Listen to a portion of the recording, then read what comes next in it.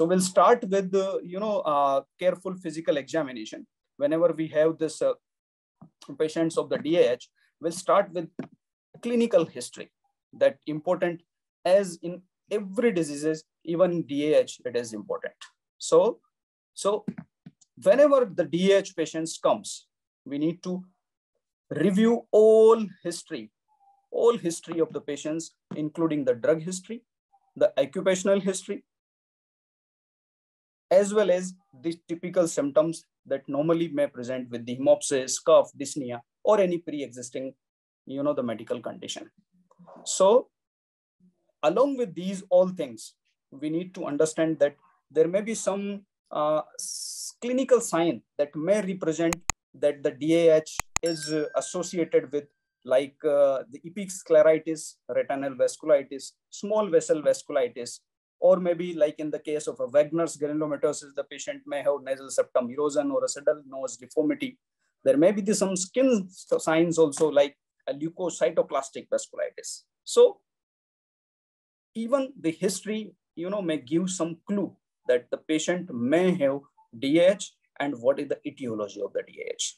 And once we finish this clinical history, as a routine, we will do the CBC, KFT, LFT, but at the same time, we need to send the cultures, not only the blood, but also to the affected organ, including the urine, the sputum, so that we can at least rule out the other infection. The urine is a very important part of any collagen vascular diseases. So the DAH urine microscopic examination, which may show the proteinuria or a microscopic hematuria. That is probability a case of a Wegener's or micropan can be the DAH.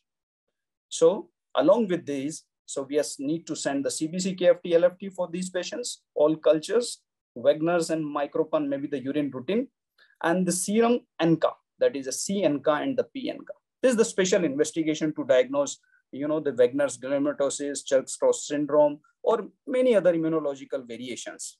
We need to send the anti-GBM antibody also to diagnose the Goodpasture syndrome.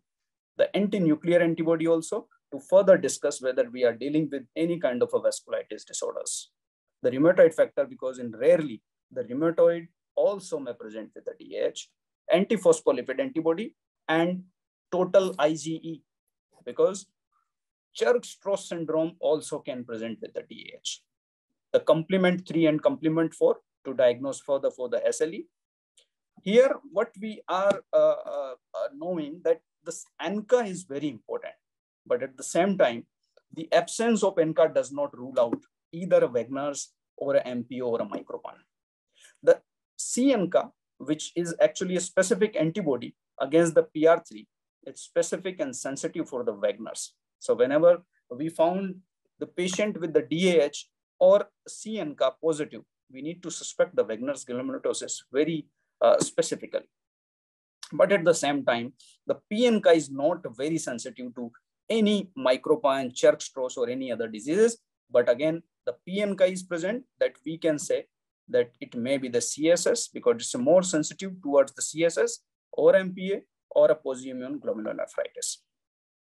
The diffuse capacity for the carbon monoxide, that is diffusion capacity, DLCO, if we could detect, it normally elevated in the DAH. So we need to understand that whenever we are evaluating these DAH patients as a routine, that the CBC, KFT, LFT, we need to send all the vasculitis panel, including the ANA, RA, C ANCA, P ANCA, total complement factor, total IgE factor, so that we can reach to some etiology, some diagnosis that what is the cause behind this DAH.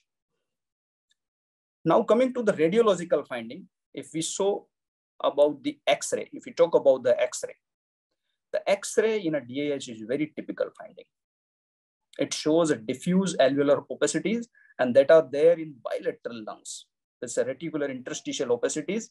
And I'll show you the X-ray film. This is the X-ray film. This looks like, if we go with the differential, it may be the viral pneumonia, it may be the ARDS, it may be the pulmonary edema. So this is the picture that comes with the DAH. And at the same time, if we talk about the CT, then the CT also shows a typical ground glassing, starting with the central, the cavities, nodules, and these all are, showing some opacification.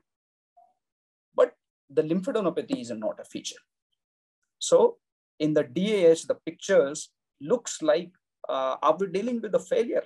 But again, the DAH, the symptoms are totally different. In the failure, the patient will present with the dyspnea, but obviously no hemoptysis, no anemia.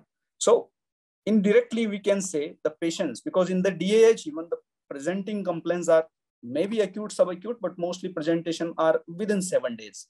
So sometimes we really confuse whether we are dealing with the failure or a DAH. But if we go closely, then we can see, because this typical picture, the crazy paving appearance comes in only in the DAH. So after the DAH, it comes to bronchoscopy. There is a lot of debate about the bronchoscopy, that when to do the bronchoscopy in a diffuse alveolar suspected patient. The answer is, whenever we have or we are suspecting DAH, we should do bronchoscopy as early as possible. Because the bronchoscopy is a very important to diagnosis of a DAH. In the bronchoscopy, not only for the diagnosis, we also can rule out the infection. Because if we are not, diagnosing this DAH early, we cannot target our therapeutic treatment to DAH patients. So during bronchoscopy, whenever we are taking the ball, we need to send this ball, the bronchoalveolar lavage, to everything, to fungal, to viral, to bacterial, all kind of bacterial, including the Pneumocystis carinii. But at the same time, the biopsy is totally controversial.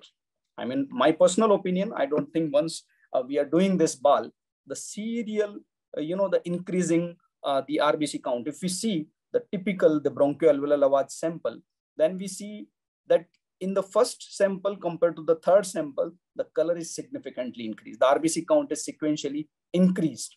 And this is a very sensitive, very specific for for this DAH.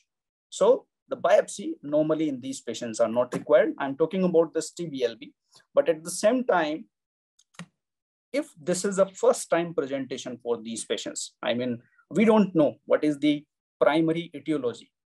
The two scenarios could be possible. Like we already know that the patient is a known case of a GPS, good posture, known case of maybe rheumatoid arthritis or any other diseases. And now the patient is presenting with some dyspnea, some drop in hemoglobin, and a bilateral infiltration that is worsening, significant worsening. Here we already know that the disease is collagen vascular disease or whatever the primary disease is there, we already know. But there are second presentation could be where we don't have any idea about the primary disease. And this could be the first presentation of a DAH, even in these patients.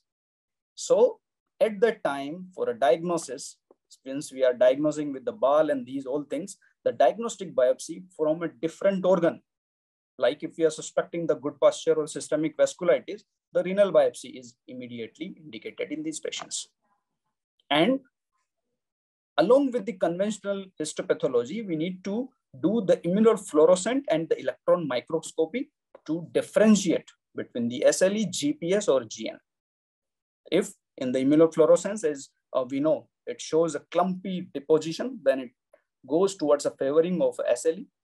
If it's an immune complex deposition, then GPS.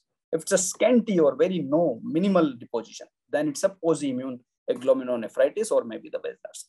This is all about the further diagnosis if we require to, whether it's a collagen vascular diseases, and if it is a CVD, then which kind of a CVD, which kind of a vasculitis it is there.